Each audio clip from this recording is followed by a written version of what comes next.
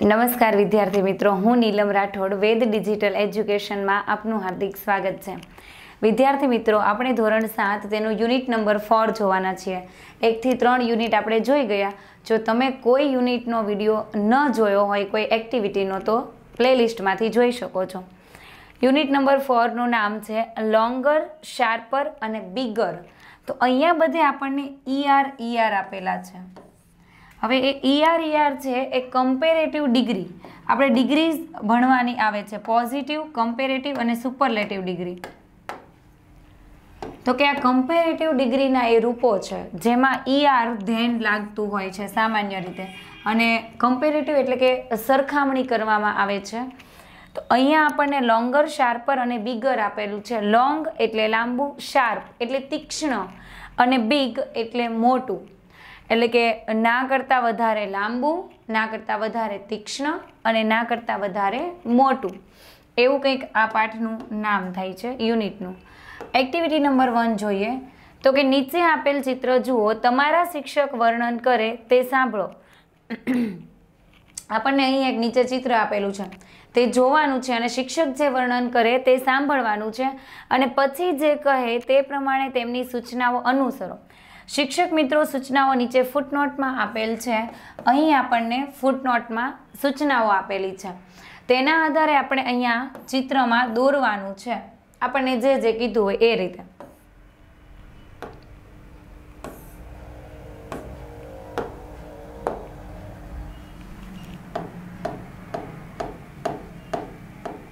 Okay,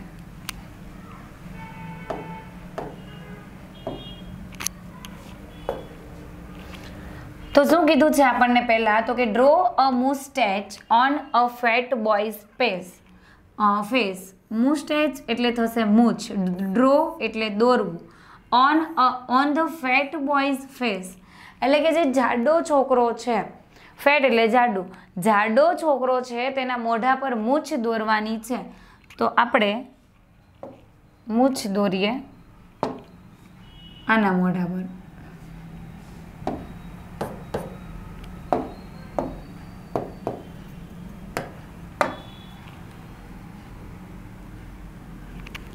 જાડા છોકરાના મોઢા પર મૂછ દોરવાની છે. ત્યારબાદ draw a star on the high mountain. Mountain એટલે પર્વત, હાઈ એટલે ઊંચો, મોટો, અને સ્ટાર એટલે કે સ્ટાર, તારા. ઓકે, અહીંયા આ હાઈ માઉન્ટેન છે, આ નાનો છે, આ મોટો છે, તો અહીંયા આપણે સ્ટાર દોરવાના છે. સ્ટાર કીધું છે, એક જ દોરો તો પણ ચાલે, સ્ટાર્સ નથી કીધું. ત્યારબાદ put a bird on the toll tree. Toll એટલે ઊંચું, પુટ એટલે મૂકો અને બર્ડ એટલે પક્ષી. તો કે એક પક્ષી ઊંચા ઝાડ પર મૂકવાનું છે.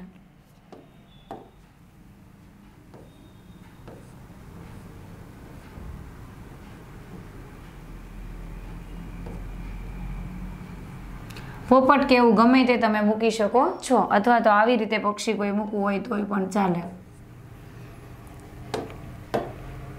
ત્યારબાદ draw a car on the short road. Short એટલે નાનો, ડ્રો એટલે દોરવું અને કાર એટલે ગાડી. તો કે બે રસ્તા છે, આ મોટો છે ને આ નાનો છે, તો અહીંયા આપણે કાર દોરીશું.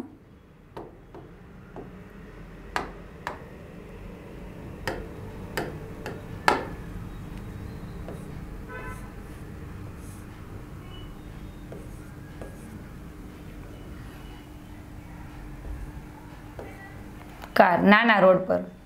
ત્યારબાદ છેલ્લું છે draw a fish in the lake. Lake એટલે સરોવર અથવા તળાવ, ડ્રો એટલે દોરવું અને ફિશ એટલે માછલી. તો આપણે અહીંયા માછલી દોરવાની છે. ઓકે, થઈ ગયું.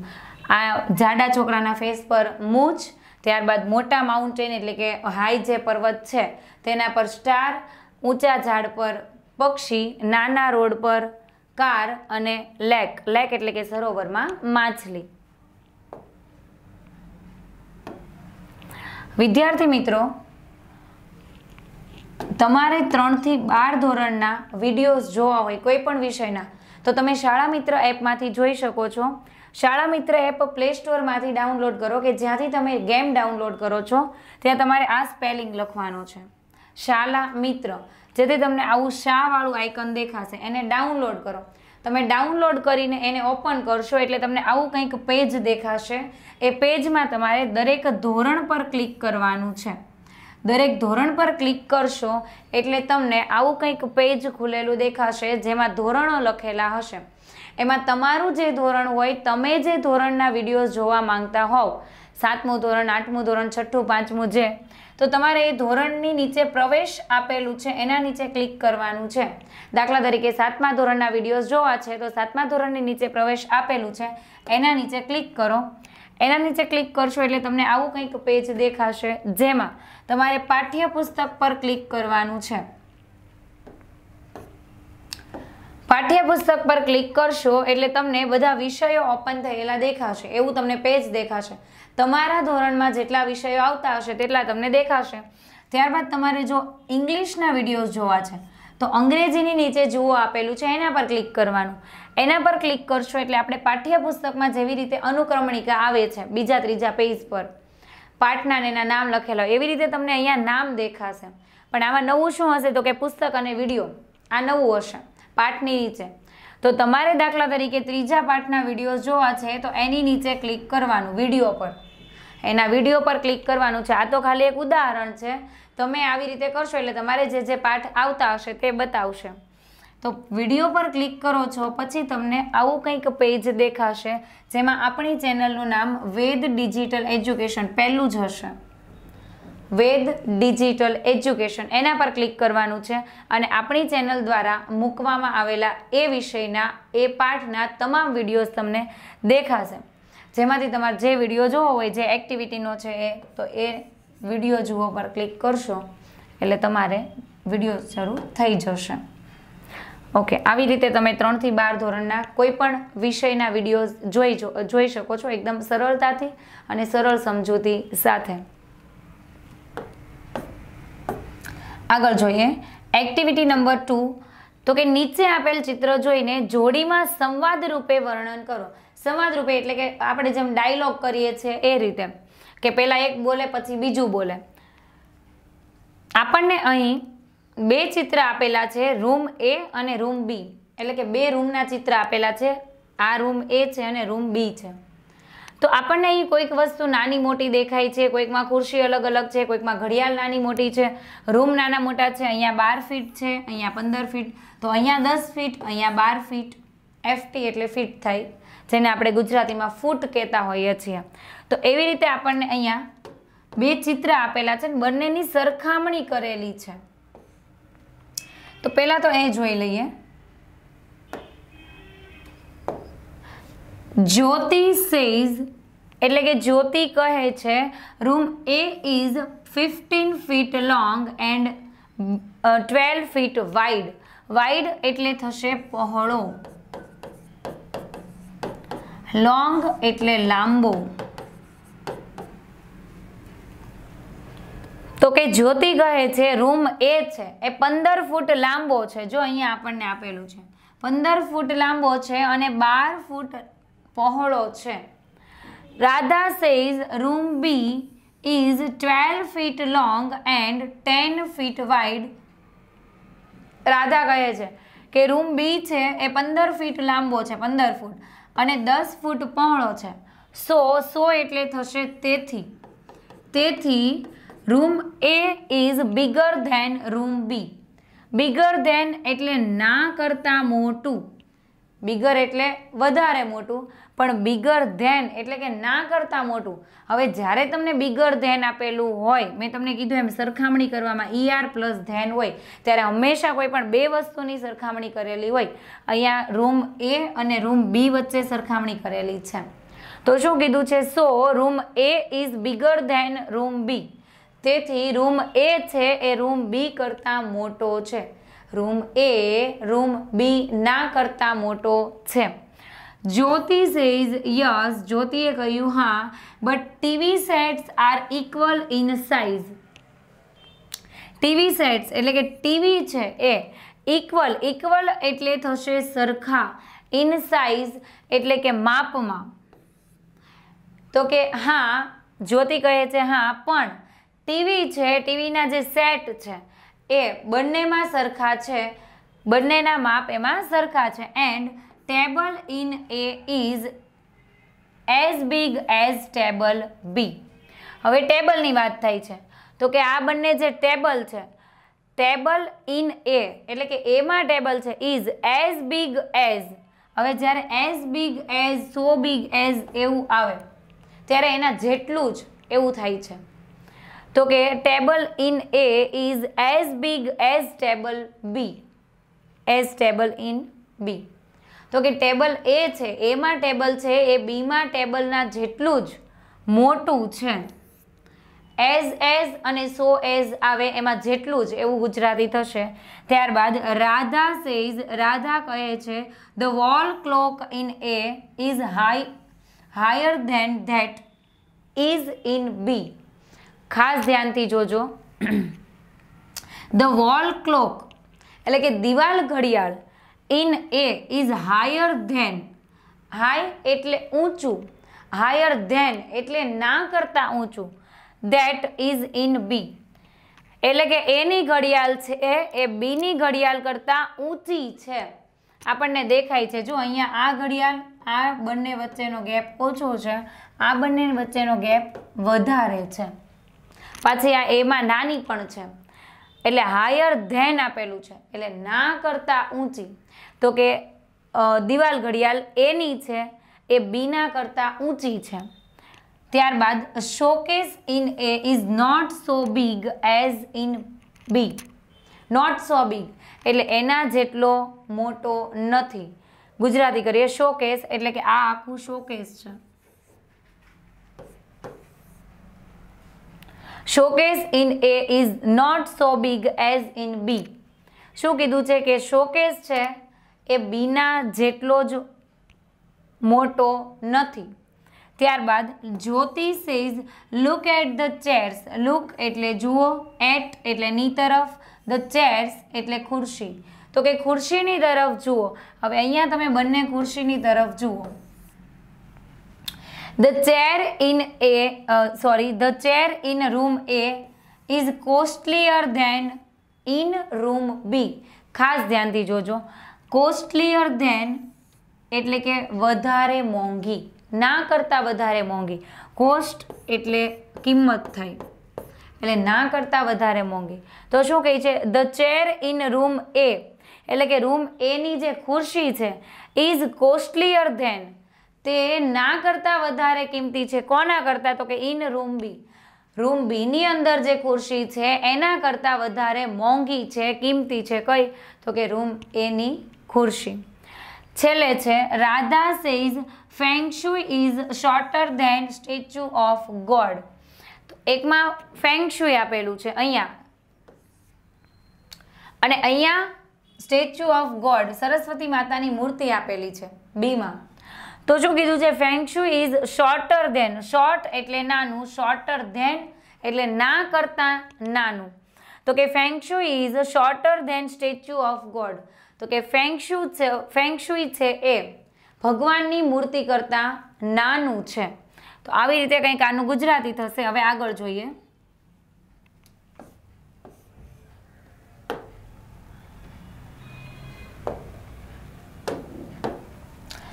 તો કે સરખી વસ્તુઓના નામ લખવાના છે અને સરખી ના હોય તેવી વસ્તુના નામ લખવાના છે.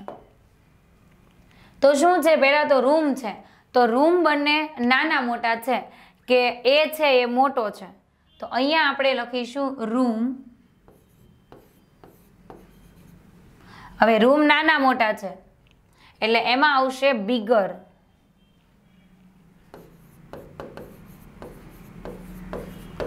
બિગર, સ્મોલર, નાનો મોટો છે એટલા માટે. ત્યારબાદ ટીવી સેટ. તો ટીવી સેટ્સ છે ઇક્વલ છે.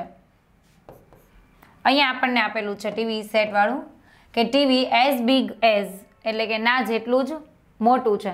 ત્યારબાદ ક્લોક. તો કે ક્લોક છે એ હાયર ધેન. તો ક્લોક આપેલું છે બિગર એન્ડ સ્મોલર, નાની મોટી. આગળ તો કે showcase not so big as. અને બીજું આવશે ચેર, તો કે કોસ્ટલીયર ધેન.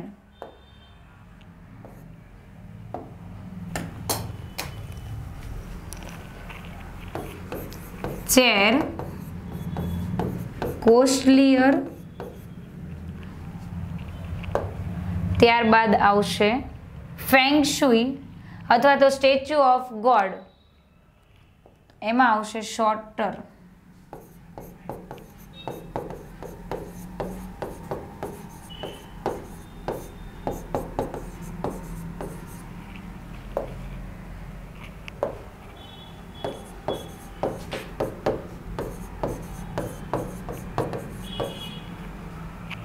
ઓકે, ત્યારબાદ ટેબલ આવશે.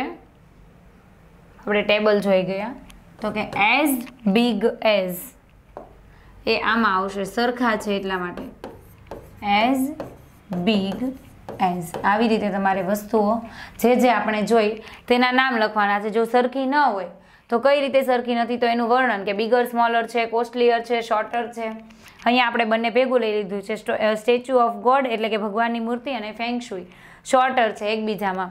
અને ટીવી અને ટેબલ, ટીવી સેટ છે અને ટેબલ છે એ બંને સરખા છે એટલે એઝ બિગ એઝ. આગળ જોઈએ એક્ટિવિટી નંબર 3. અહીંયા તમને સૂર્યમંડળ આપેલું છે, જે સૌર મંડળ આવે છે તે. તો કે આપેલ સૂર્યમંડળનું ચિત્ર અને તેની સાથે આપેલ માહિતીવાળા કોષ્ટકના આધારે તમારા શિક્ષકની સૂચના પ્રમાણે કાર્ય કરો. હવે તમને અહીંયા કોષ્ટક પણ આપેલું છે અને ડ્રોઈંગ પણ આપેલું છે, એનું આખું ચાર્ટ આપેલો છે. તો કે પહેલા શું છે, તો કે સૂર્ય છે, એની નજીક મર્ક્યુરી, મર્ક્યુરી એટલે બુધ, વેનસ, વેનસ એટલે શુક્ર, ત્યારબાદ અર્થ, અર્થ એટલે થશે રવિ, સોરી આપણી પૃથ્વી, અર્થ. ત્યારબાદ માર્સ, મંગળ, જ્યુપિટર, ગુરુ, સેટર્ન એટલે શનિ, યુરેનસ એટલે યુરેનસ થશે, અને નેપચ્યુન એટલે થશે નેપચ્યુન. આપણને અહીં 8 ગ્રહો આપેલા છે અને એ સૂર્યની ફરતે જેમ ફરે છે, કે કઈ રીતે પહેલા કયો ગ્રહ છે પછી કયો ગ્રહ છે, એ જ રીતે તમને ગોઠવેલા આપેલા છે. કે સૂર્યની સૌથી નજીક કયો છે, તો કે મર્ક્યુરી, બુધ છે. તો અહીંયા જોઈએ તો કે નેમ ઓફ પ્લાનેટ્સ એટલે કે ગ્રહોના નામ. ત્યારબાદ ડિસ્ટન્સ ફ્રોમ ધ સન એટલે કે સૂર્યથી અંતર. ટેમ્પરેચર ઇન સેલ્સિયસ એટલે સેલ્સિયસમાં ટેમ્પરેચર એટલે કે ત્યાંનું તાપમાન આપેલું છે. Distance from the moon in kilometre km, તો કે ચાંદાથી તેઓનું અંતર આપેલું છે. અને નંબર ઓફ મૂન્સ એટલે કે એ લોકોને ચંદ્રની સંખ્યા, ઉપગ્રહની સંખ્યા કેટલી છે. તો કે મર્ક્યુરી છે, વેનસ છે, અર્થ છે, માર્સ છે, જ્યુપિટર છે. અને અહીંયા એ બધાના ડિસ્ટન્સ ફ્રોમ ધ સન આપેલા છે. હવે એયુ એટલે શું, તો કે એસ્ટ્રોનોમિકલ યુનિટ એટલે કે ખગોળશાસ્ત્રીય એકમ. ખગોળશાસ્ત્રીય એકમમાં એનું અંતર માપેલું છે 0.39, 0.72. તો આ એટલા દૂર છે. અને જો કઈ રીતે, તો કે તમે સૂર્યથી જેમ જેમ દૂર જાઓ છો, પહેલા મર્ક્યુરી છે પછી વેનસ છે, તો એનું અંતર વધતું જશે. ખ્યાલ આવી ગયો, એનું અંતર વધતું જશે. સૌથી વધારે દૂર કયો હશે, તો કે નેપચ્યુન. ત્યારબાદ એનું ટેમ્પરેચર આપેલું છે સેલ્સિયસની અંદર. તો જે સૂર્યની સૌથી વધારે નજીક હશે એ સૌથી વધારે ગરમ હોય. અહીંયા આ જે બુધ છે એનું 180 થી 430 સેલ્સિયસ સુધી તાપમાન આપેલું છે. ત્યારબાદ વેનસ, વેનસ એટલે શુક્રનું 465 છે, પછી જો બધું ઘટતું જાય છે. ત્યારબાદ distance from the moon in kilometre એટલે કે ચંદ્રથી જે અંતર છે કિલોમીટરની અંદર આપેલું છે. અને ત્યારબાદ નંબર ઓફ મૂન્સ એટલે કે એને કેટલાક ઉપગ્રહની સંખ્યા છે. તો પૃથ્વીને 1 છે, ચંદ્ર, ત્યારબાદ માર્સને 2 છે અને જ્યુપિટરને 63 છે. સૌથી મોટો ગ્રહ છે ગુરુ, જ્યુપિટર. હવે અહીંયા આપણને કેટલીક ખાલી જગ્યા આપેલી છે, તેના જવાબ આપવાના છે. તો કે એયુ એટલે એસ્ટ્રોનોમિકલ યુનિટ, ખગોળશાસ્ત્રીય એકમ. The વેનસ is bigger than the ખાલી જગ્યા.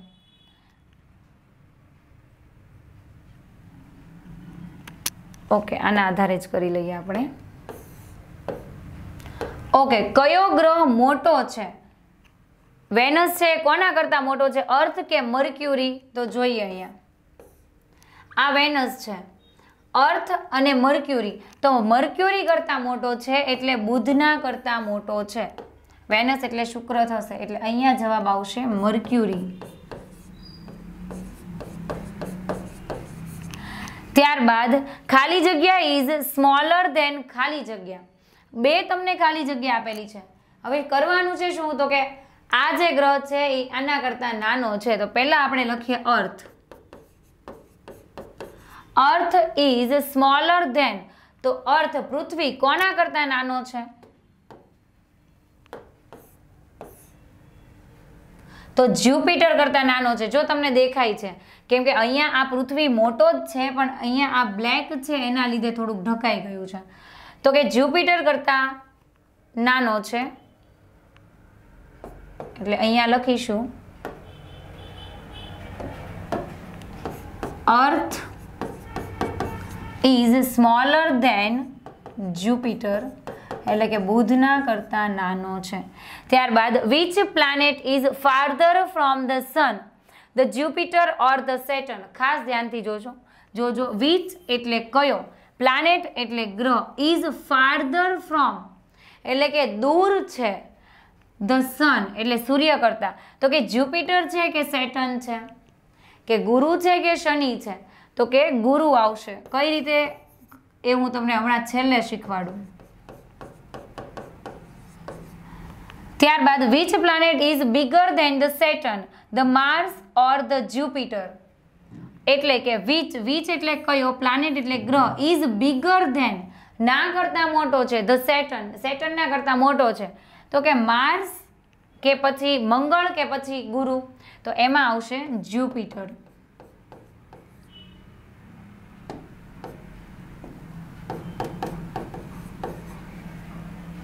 અહીંયા સોરી સેટર્ન આવશે.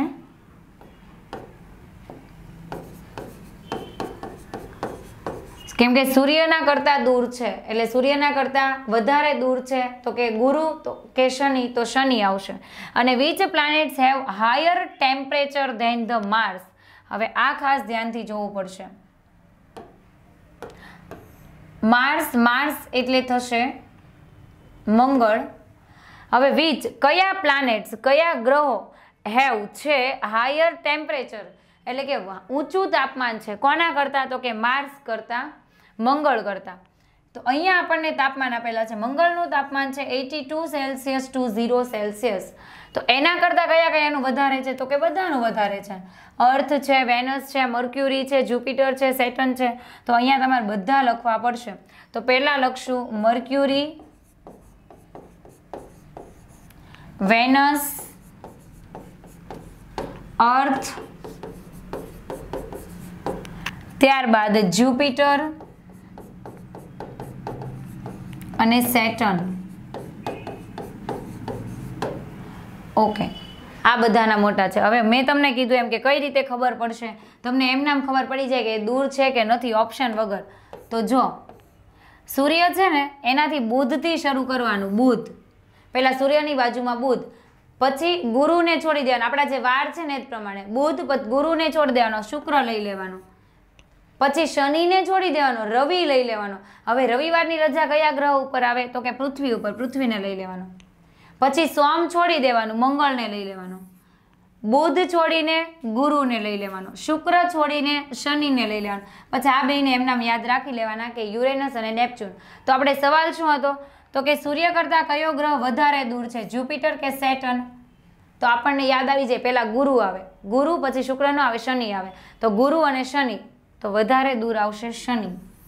અને બુધવારથી શરૂ કરવાનું. બે વસ્તુ યાદ રાખવાની છે, બુધવારથી શરૂ કરવાનું અને જ્યાં રવિ આવે ત્યાં અર્થ મૂકી દેવાનું છે, એટલે કે આપણી પૃથ્વી મૂકી દેવાની છે. ઓકે વિદ્યાર્થી મિત્રો, અહીં સુધી આપણે રાખીએ. નેક્સ્ટ એક્ટિવિટી નંબર 4 અને આગળની એક્ટિવિટીઓ આપણે નેક્સ્ટ વિડીયો લેક્ચરમાં જોઈશું. આભાર.